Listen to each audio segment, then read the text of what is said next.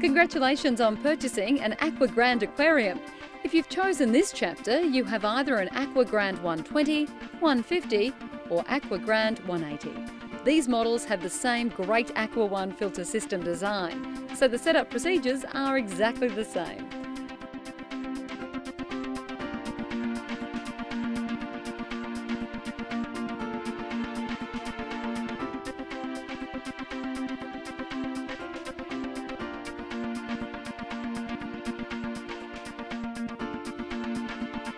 I'll now take you through the complete aquarium setup. First, you must decide where to position your aquarium. Now, these exciting models are great for almost any location in the home or office. Make sure you place the aquarium on a flat, level surface, strong enough to easily support its weight when filled with water and any decorative rocks. If you set the aquarium up on an uneven surface, it might crack. We recommend an Aqua One cabinet designed just for your AQUAGRAND. Assemble it to the instructions supplied in the box and place it in the position on a sturdy level floor. Once you've decided on a location, unwrap the aquarium.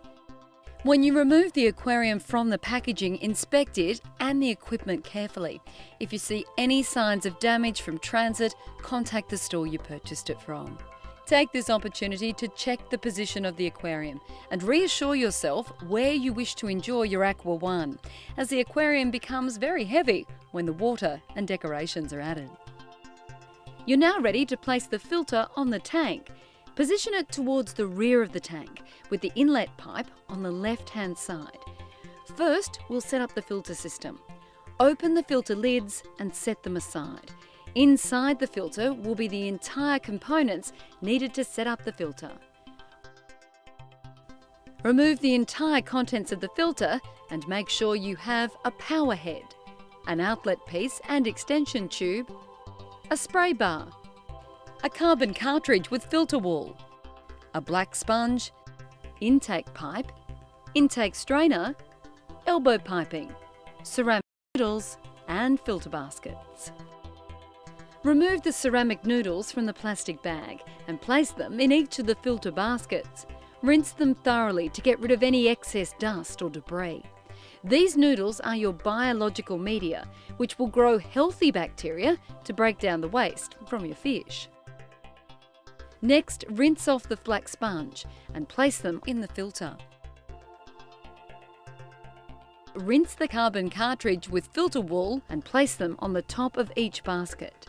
The carbon is the chemical filtration, which takes many of the pollutants out of the water, leaving it crystal clear. Just remember, this is the last time that untreated tap water should touch your filter. Once you have the aquarium running, you must always rinse the filter in aquarium water only. Next, take the outlet nozzle and, if you wish, connect the extension pipe to it. Attach it, like so, to the right-hand side, under the filter. This will let the water return back to the aquarium. Connect the intake pipe to the strainer. This is very important to prevent any large objects being sucked into the pump, especially your fish. Now slide the power head onto the bottom of the filter, making sure the holes line up to connect the elbow piping. Connect the intake pipe into the hole of the power head. Now take the spray bar and place it along the filter, making sure the small holes are facing down into the filter. Attach the open end of the spray bar to the elbow piece several centimetres into the pipe. Attach the long piece of the elbow pipe into the hole at the top of the power head.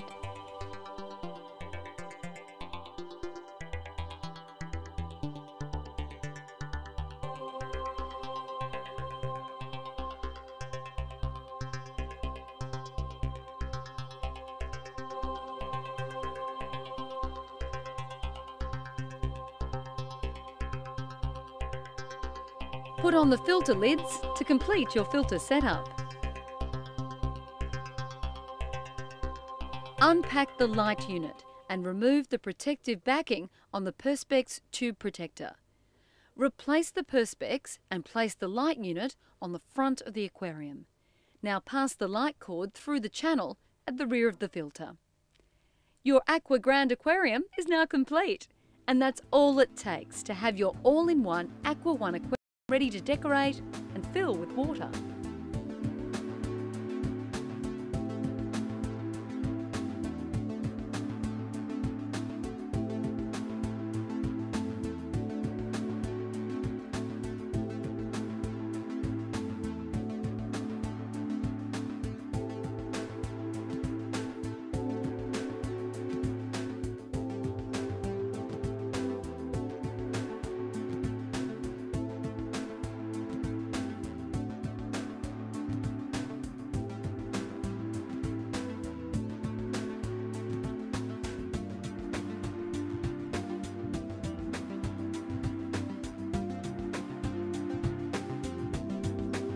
Now you can gently fill your aquarium with water.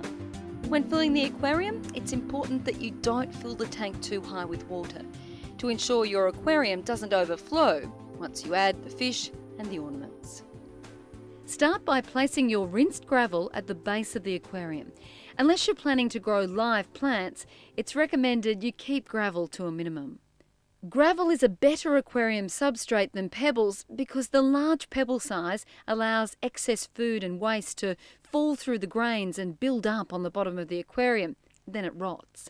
Gravel is finer and allows excess food and waste to land on the surface, where it can be consumed by scavenging fish, keeping your aquarium much healthier. Position your thermometer and heater if required. Make sure you refer to your detailed instruction booklet before you install any piece of Aqua One equipment. The thermometer should always be placed at the opposite end of the tank to the heater for the most accurate readings. Next, place in any plastic plants and ornamental decorations. Aqua One has an extensive range of creative decorations to suit any aquarium style, which are a perfect refuge for your fish and create a lot of interest in your aquarium. Aqua One also has a massive range of plastic plants and copy corals that add colour and beauty.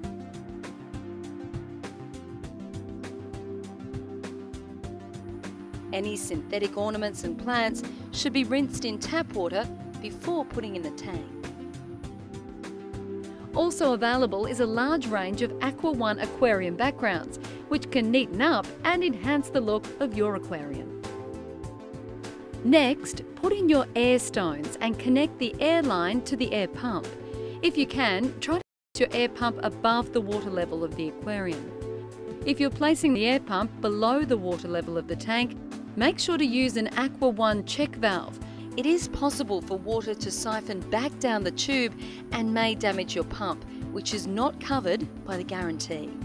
Every electrical cord should have a drip loop to stop water running down the cord from the tank into the equipment or electrical power outlet.